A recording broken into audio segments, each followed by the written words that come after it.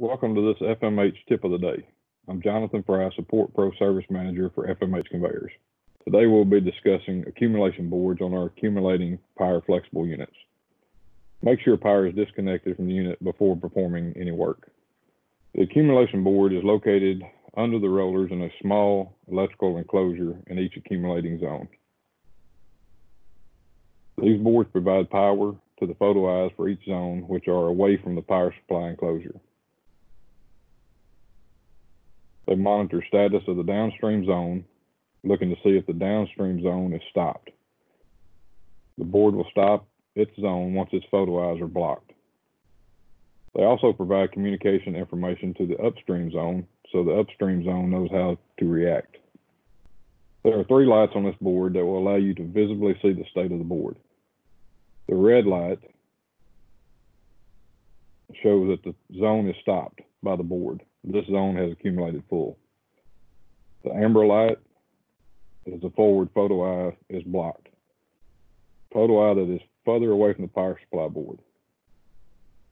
The green light shows the reverse photo eye is blocked. That's the photo eye that is closer to the power supply board. Photo eyes are NPN wired, therefore they connect and sync the input to ground when they are blocked.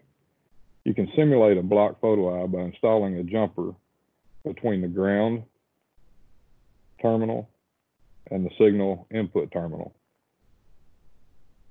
Power for the photo eyes comes through the communication cables, which are located here for each zone. For troubleshooting, one motor will not run, but the downstream motor runs. Open the lid of the accumulation enclosure next to the motor that is not running. It is the red LED light on. If yes, check the communication cable to the downstream zone. Make sure it is plugged in. If the cable is plugged in, replace the communication cable. Once the cable is replaced, and if the red light remains on, the accumulation board needs to be replaced. If the red light is not on, check the voltage between black and white wires at the motor connection.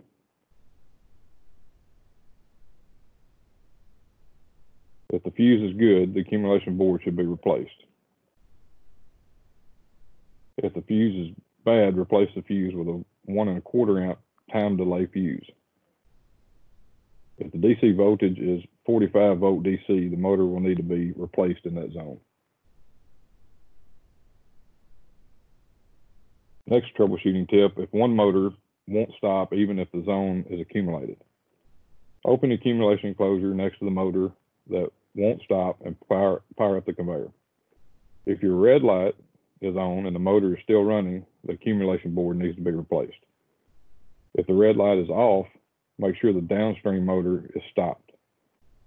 If flow is away from the power supply enclosure, disconnect the downstream communication cable.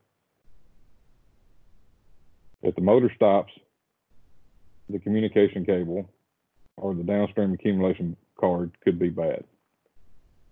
If flow is towards the power supply enclosure, run a communication cable from this accumulation board to either the power supply board or another accumulation board, depending on where the issue is occurring on the unit. If the motor doesn't stop, the accumulation board needs to be replaced. Once work is complete, all troubleshooting is done, make sure power is connected back to the unit. Hopefully these few suggestions will allow you to quickly troubleshoot to determine what corrective action needs to take place to get your conveyor back in service. As always, you can contact FMH Service at 1-844-364-7378 to speak with one of our factory trained service technicians.